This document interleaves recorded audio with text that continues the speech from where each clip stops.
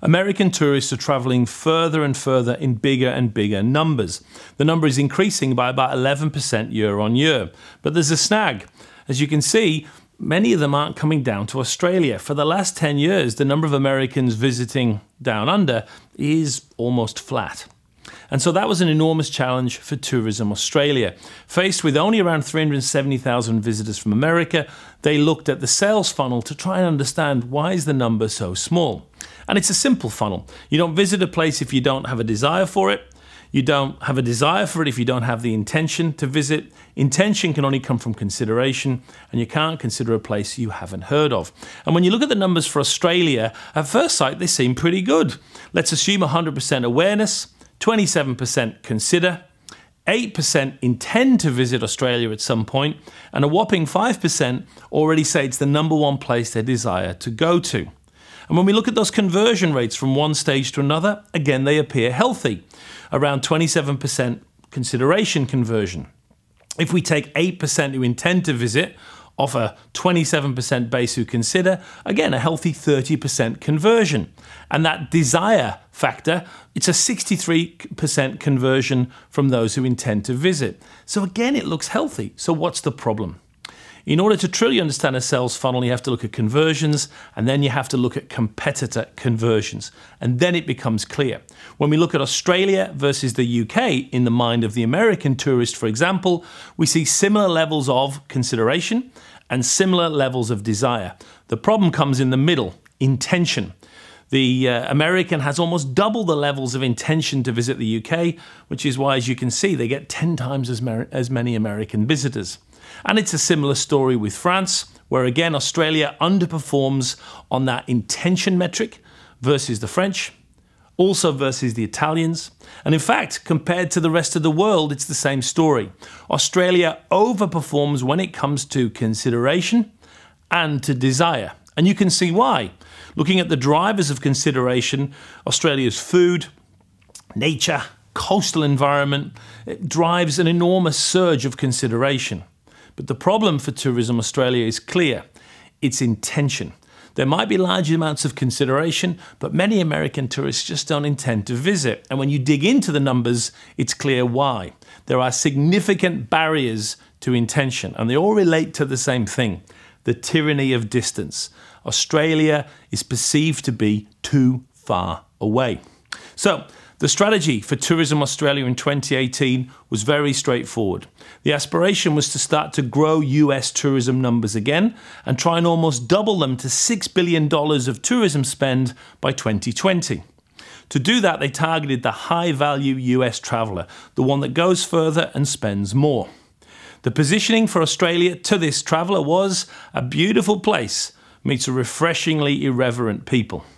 And the objective, the main objective was, of course, to increase that intention conversion variable.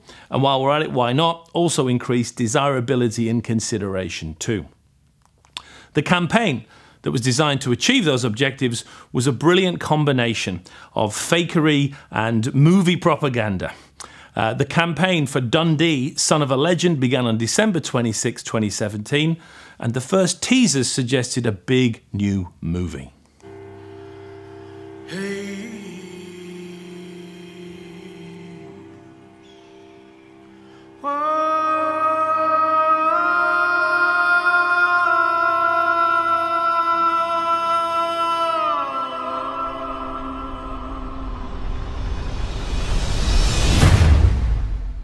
Good day, losers. That's not a knife. That's a knife. Look at that. Look at me. Look at the knife blade.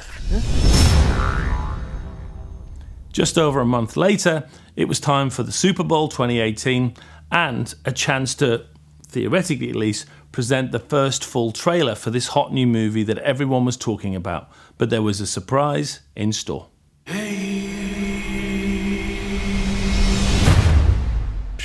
That's not a knife. That's a knife.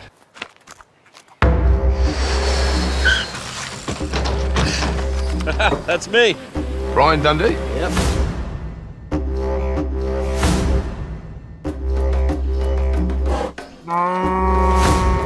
Really? Yeah. Really? Why do you keep saying really? You right there, mate? Nothing to see here, man. Just getting a clean shave with my machete. See you next week, Barry. You know, when your dad did it, he was much... Okay, and when my dad told me about this, he was just like, yeah, I just came up and he did this, okay? I just don't think he can see you from back here.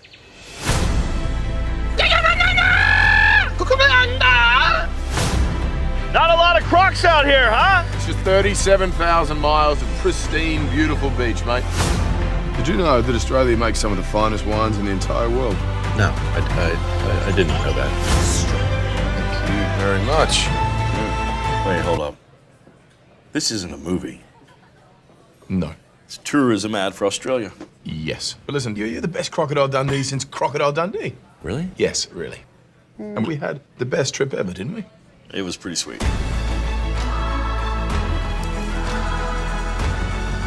Hey, you know, there are some great flight deals to Australia right now. Dude, I get it. It's not a movie, it's a commercial. With the secret now revealed, the campaign essentially transformed itself. Rather than talking about this fictional movie, it became apparent it was time to now invite and convert America into actual tourist dollars. We saw extensive use of outdoor advertising, and most importantly, digital video now, which took the stars of the fictional movie and addressed many of the barriers that were stopping Americans from visiting Australia. For example, Hey, how long is that flight to Australia? Oh, it's not too long. You could watch lots of movies. Lots of wine. Yeah, Yeah. lots of wine. What's the best thing to wear on a plane? Well, see, I fly with Qantas, so I wear Qantas pajamas. Oh, that's so the best you get thing. a top and the bottoms. I love that.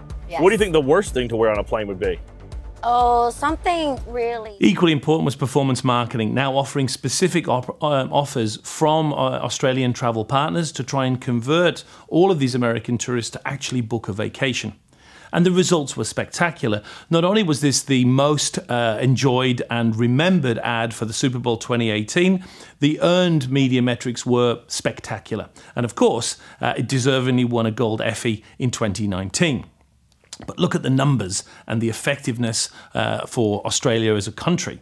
Awareness can't go up anymore, but consideration up a massive 32 points. Even more impressive, desire increased by 50 points. But most impressive, intention, that key barrier to visiting Australia for Americans, up by 83%. And so far, even though it's early days, there's been an increase of 13% in bookings by Americans visiting Australia. What are the lessons we can take from Tourism Australia? First, and it is missing from so many approaches, before tactics, we must have strategy. Too often, we see organisations with a sales issue and they decide their strategic objective is to increase sales by $100 million. That's not a strategic objective. Similarly, too often, we see organisations immediately rushing into tactics. Let's do Instagram. Let's use a TV campaign without any strategy behind it. And once again, we will see strategic objectives like 50,000 social mentions that aren't actually strategic at all. That's a tactical goal. Instead, see the management of brands and marketing as a four-stage channel. It starts with diagnosis and understanding the market. It moves then, as we see with Tourism Australia, to strategy and to developing clear strategic objectives that always come down to answering these three eternal questions. Who is my target? What is the position? And what are my strategic objectives for this particular campaign? And with those in mind, we can develop the right tactics to serve the strategy and inevitably have a much bigger effect on ultimate sales performance. You see also from Tourism Australia the power and importance of the sales funnel, which is not dead, it's still the backbone of all great effectiveness. We also see the power of articulating clear strategic objectives and using them to drive a campaign forward. And finally, you see the power of strong strategic thinking in creating a fundamentally effective and successful and wonderful campaign, or as we like to say down under, ripper. Visit the Effie's website for a database of all their amazing case studies, and come to Marketing Week for more videos in this series and information on the mini MBA in marketing.